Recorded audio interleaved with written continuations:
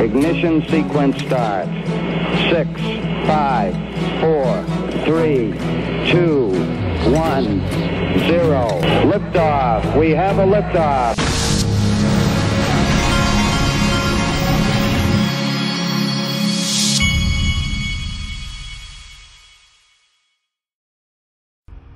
Hey everybody, this is the Digital Asset Investor, and last night I went out to Mexican with friends, and one of my friends always gets the Texas margarita. See, I get the regular margarita, and he told me you gotta have a Texas margarita.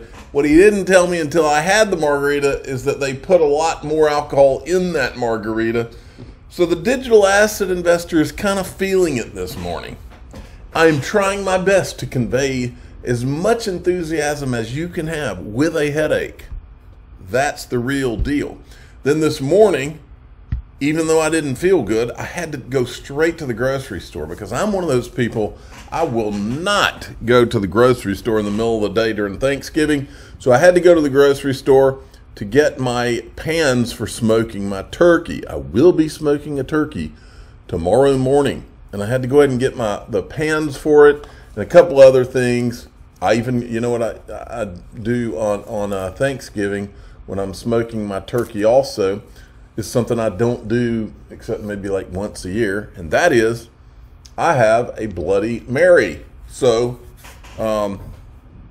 maybe I'll take some video and some pictures of my turkey and my Bloody Mary for the members in my group at daixrp.com. And by the way, I'm about to do something crazy in my member group. And those of you in it are gonna love it. I talked to someone this morning, and the plan is in motion. It's crazy and it's wild, and it doesn't have anything to do with crypto, but it's gonna be fun. And I'm gonna involve everybody in the group, and we're gonna have a hell of a time. I'll tell you that. eGrag Crypto, XRP, there's a lot going on right now in crypto, folks. Once you spot it, you're hooked. The FOMO is about to hit hard at $2. My bank account, it's XRP all the way. Every gain feeds back into XRP. I love it. He says, once you see it. Now, the Digital Asset Investor knows nothing about charting, but I'm looking at this and I'm trying to see it. I see $2. I see $40. Wait a minute. Now I see it. I think I see it. What he's talking about, I don't know, because I don't know how to read a chart.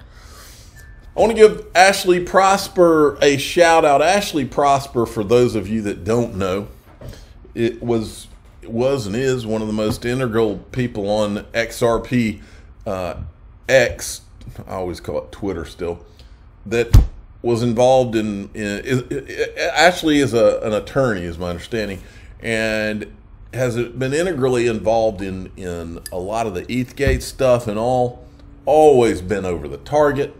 And look at what she went and did. Dear whoever this person is, Christopher Cardacci, the account of a prominent XRP community member, Digital Asset Investor, was terminated without warning, true story, or notification, true story.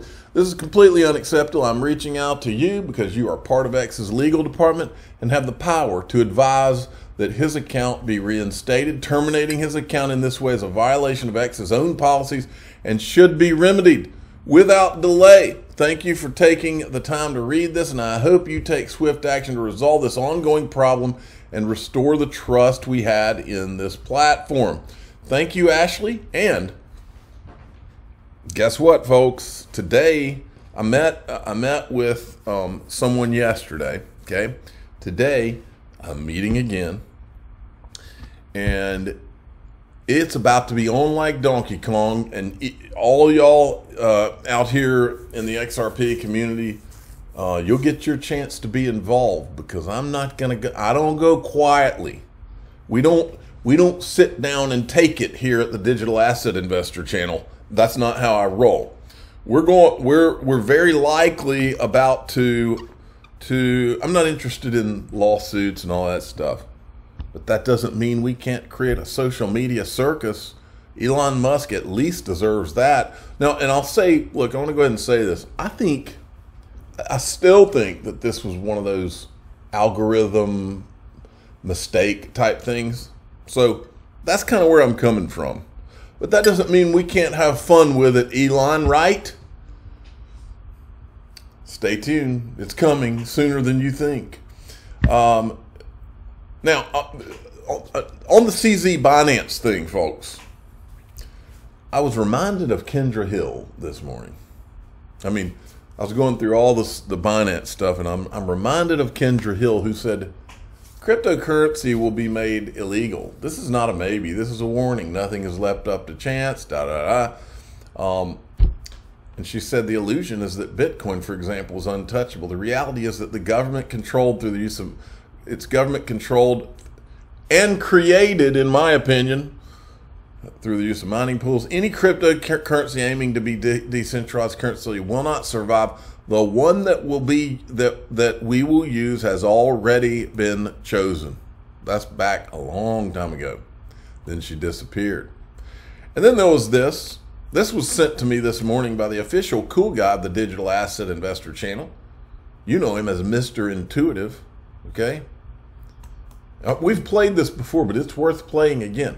Now, I'm at a place, folks, where I think that they're going to allow, and I do mean allow, Bitcoin to survive, which is why I own a little bit of it. I don't own it because I believe in the long-term, this great technology, because it's not a great technology. Bitcoin is the greatest distraction from Back it up. Bitcoin is the greatest distraction from the greatest disruption that is coming to financial services. I think really AI is probably the other big. That's what I think it is the great distraction. I believe that Bitcoin served several purposes. I've said it 1,000 times. I believe it served the purposes of sucking everybody into the system. I believe it served the purpose after the financial crisis of, I believe they were worried about the people losing faith in the financial system after they watched these government a-holes bail out all their friends and not bail and pick and choose the winners and the losers. I believe it was like a hedge against people losing faith in the financial system and going straight into gold. I believe that's why they did the drop gold campaign, because they want to make you think that gold's this old thing or whatever. Folks, it's not. Gold is everything. Gold is God's money and always has been and always will be. And anything they try to convince you of otherwise, like she said, is a great distraction. Now, that does not mean that they won't allow Bitcoin to survive, and it does not mean that you can't make a ton of money on Bitcoin. I plan on making a ton of money on owning my Bitcoin, because I think they're going to allow it to exist as long as they can control it. And I think they can control it by creating ETFs as one of the reasons. So now, this is John Deaton. He says, when Larry Fink said there will be a flight to quality to Bitcoin and crypto, the writing was on the wall. The incumbents are coming. He's 1,000% right. Okay. But anyway, I'm not going to play that, but you get the picture. Now, this is interesting right here. I didn't see this. Digital Perspectives, Brad Combs said, according to Bitcoinist, SEC versus Ripple, closed door meeting, SEC upcoming closed door meeting with Ripple. The SEC announcement started off with the time and the date of the upcoming closed door meeting, which is expected to take place on Thursday, November 30th, 2023 at approximately 2:15. According to the notice, the meeting will be held via remote means or at the commission's headquarters. Upcoming meeting with Ripple will see several subject matters being discussed and handled. These include institution and settlement of injunctive actions, institution and settlement of administrative proceedings, resolution of litigation claims, matters related to litigation, and other matters. Dates of final case revealed. Pro XRP lawyer John Deaton has recently revealed. Anyway, this is from an article, I guess. I didn't see the article. And then we had this. This is from the Department of Justice yesterday. Instead, they concluded that complying with U.S. law would stifle their efforts to grow Binance's profits, market share, and trading volume. So, Rather than comply, Binance facilitated billions of dollars of unregulated cryptocurrency transactions. It willfully enabled hundreds of millions of dollars in transactions between American users and users subject to U.S. sanctions. And its platform accommodated criminals across the world who use Binance to move their stolen funds and other criminal proceeds. Binance prioritized its profits over the safety of the American people. In part because of the crimes it committed, Binance became the largest cryptocurrency exchange in the world. Now, Binance is paying one of the largest corporate penalties in U.S. history. Binance employees knew and discussed that the company was serving thousands of users in sanctioned countries. And they knew that facilitating transactions between U.S. users and users in sanctioned countries would be in violation of U.S. law. But they did it anyway. Binance enabled nearly $900 million in transactions between U.S. and Iranian users.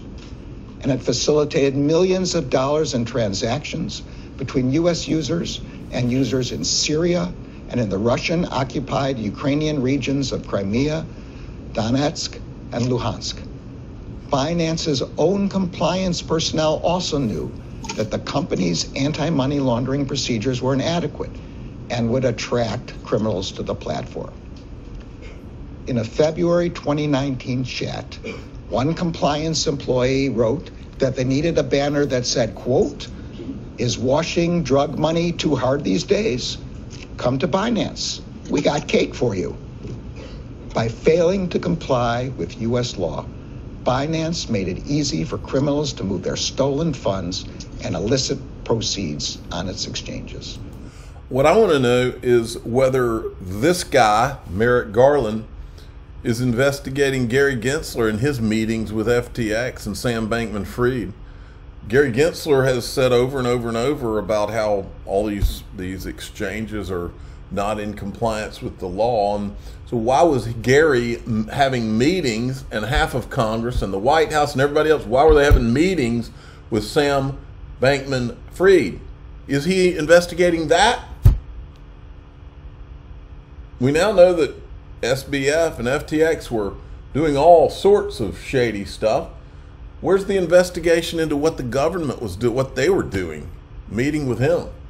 So here's more on Binance. And back to the news of the day, Binance founder Changpeng Zhao agreed to step down and plead guilty to violating criminal U.S. anti-money laundering charges, according to the Wall Street Journal. And for more, we're joined by Bloomberg's Hannah Miller. When you look at this guilty plea coming from the head of the world's largest crypto exchange, weeks after the Sam Bankman-Fried trial ended, how much of a cloud is there over the industry still?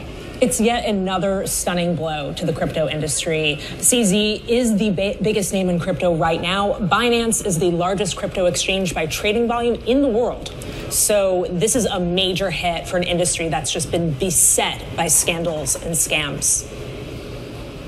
Yeah, absolutely. And of course, this is another prominent figure. And we've seen what's happened to other prominent figures in crypto in the past. When you actually look at the court document, the different counts that are being charged here, in addition to money laundering, there's sanctions violations, violations of the International Emergency Economic Powers Act. All of this, of course, being criminal charges. But there remains a huge open question, Hannah, about what happens in the civil case like the one brought with the SEC. I get the sense that this is not actually over.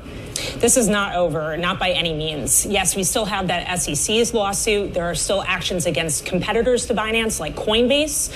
There's a lot to shake out here. And it's not over yet for Binance. It's not over for CZ. There are many questions about whether he will be able to maintain majority ownership of Binance and whether the exchange will be able to continue to operate normally.